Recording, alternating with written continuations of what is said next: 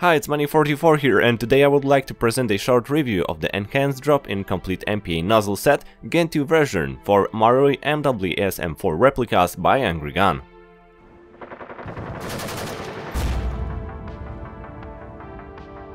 I bought the part for the review from Skirm Shop, link in the description. I will be installing the nozzle in the AMG Noveski N4 MWS GBB replica from Double Eagle, which you may know from my review on my channel. And I'll be replacing it not because the original one is broken or anything, but because it on the 0.36 gram BBs that I use in my replica gives me about 1.4 joules, which this power is okay for playing on Fabryczna. For use in CQB where the limit is 1.2 joules, the standard power is too much. And since I wanted to be able to adjust the power as I desired, I came up with the idea of trying a complete adjustable nozzle from AngryGun. I know that there are some adjustable NPAS valves available on the market, but I prefer to go with a complete solution, thanks to which the old nozzle remains as a spare in case this one gets damaged. So let's see how the nozzle is constructed, how to install it and test it on the chronograph. But let's start with a small unboxing. The nozzle comes in a thick foil package closed with a cardboard. On the packaging you will only find a sticker with instructions for adjusting the nozzle. Inside there is an Allen key to adjust the nozzle and a complete nozzle. Let's take a closer look at it. The nozzle is made of hard grey plastic, which makes a good impression. The quality of the workmanship itself, I would say it's okay, although there are a few places with visible imperfections, as at the locking block and the back of the piston. Since the nozzle is complete, it also includes a rubber piston head, an adjustable valve and return spring with an O-ring. The nozzle is adjusted by inserting a key through the nozzle hole and turning it. If we want to increase the power, we turn it to the left and move the valve backwards. If we want to reduce the power, we turn it right to move the valve forward. Remember to leave some space in front for the gas. The adjustment screw has some glue on the thread, so I hope it won't get out of adjustment on its own.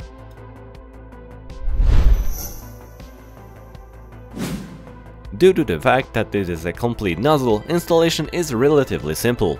I start by separating the receiver halves and removing the bolt along with the charging handle. Now I have to unscrew two screws at the top of the bolt and then pull out the spring. Now I can move the nozzle forward, thanks to which after slightly bending the upper element I will be able to slide it forward. The next step is to disassemble the rear locking part. It should simply slide up. All that remains is to slide the old nozzle out of the bolt, and if there is a small O-ring left in the back, push it out. This way the disassembly is over. The replica from Double Eagle is in the Marui MWS standard, so at first glance there are no significant differences between the new and the old nozzle. In the rear part I notice only slight prudes, which I decided to cut off for peace of mind, because I have the impression that they would cause problems with the operation of the nozzle. Now I can start installation, starting with cleaning the bolt inside.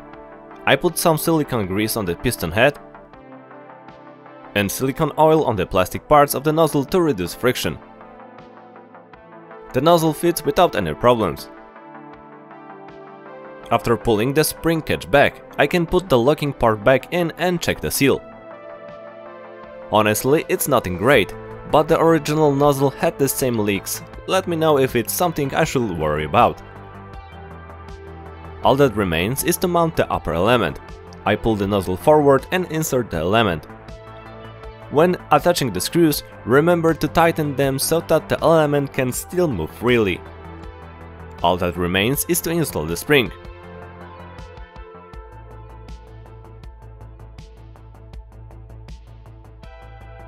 And assemble the replica.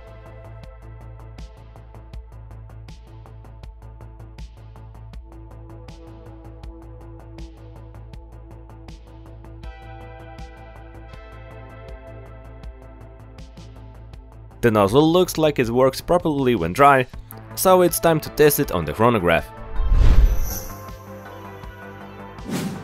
In the replica, I have installed a 6.03mm archwick barrel with a length of 265mm and a Tor backing from Psynec Upgrades. and the test is performed on BLS 0.36 gram BBs and protect green gas at the temperature of about 22 degrees Celsius. With the nozzle unscrewed to the max, I achieved an average result of 1.51 joules. The spread between the smallest and the largest shot was less than 0.07 joules, so not only did I gain 0.1 joule compared to the stock nozzle, but the spread was also quite small. With the nozzle turned to the minimum, I achieved an average result of around 0.53 joules, while the spread was only 0.06 joules, which means that in my case I have about 1 joule of adjustment on the nozzle.